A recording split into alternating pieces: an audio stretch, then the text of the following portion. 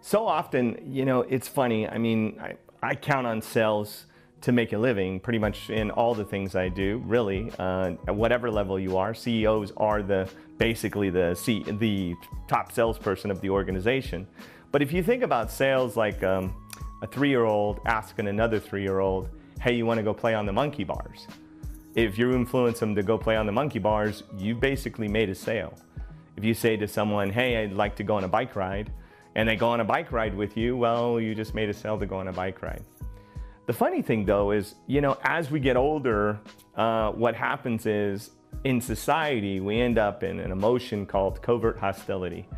And when you break down all these different emotions, covert hostility, people think that you have some sort of angle, like you might be thinking, I'm actually videotaping this for some angle or some reason or some purpose, right? In actuality, you're wrong. I don't really have a covert purpose for actually sharing this information. Basically, it's just really sharing. And a lot of people will make a sale or try and make a sale at the general emotional tone of society, which is that covert hostility, that just below anger or fear. People would jump right into fear right away. And the thing is, if you sit with somebody and you take the time to develop rapport, they'll come out of fear of thinking that you have some sort of angle, come out of the covert hostile kind of thing about, what's going on here.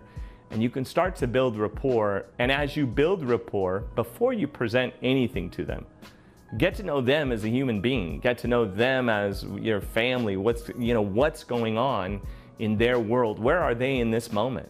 Are they thinking about something? Because if you're trying to present a product or service to somebody or an investment to somebody who's, stuck thinking about something else, you don't even have their attention.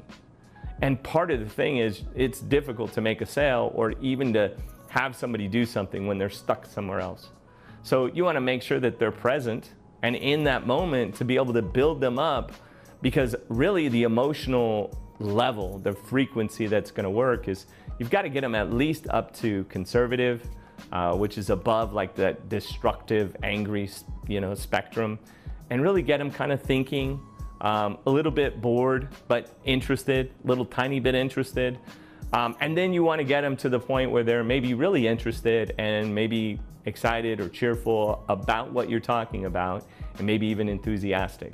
That's the range. So in order to get people there, a lot of times you have to listen to where they're at and their upsets and what's going on in their life in that moment, so that you can kind of break them up, that stuckness, so that you can really present your product or service, because hopefully you're presenting a product or service that actually will benefit and help them in life and has features and benefits that they actually want, and you help them obtain the things that are going to make their life better. I mean, that's really what sales are about, right? Is pulling somebody from the playground and going and having a good time on the monkey bars.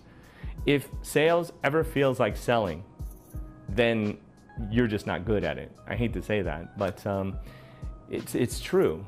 It should feel like sharing, it should feel like giving, it should feel like you're not selling.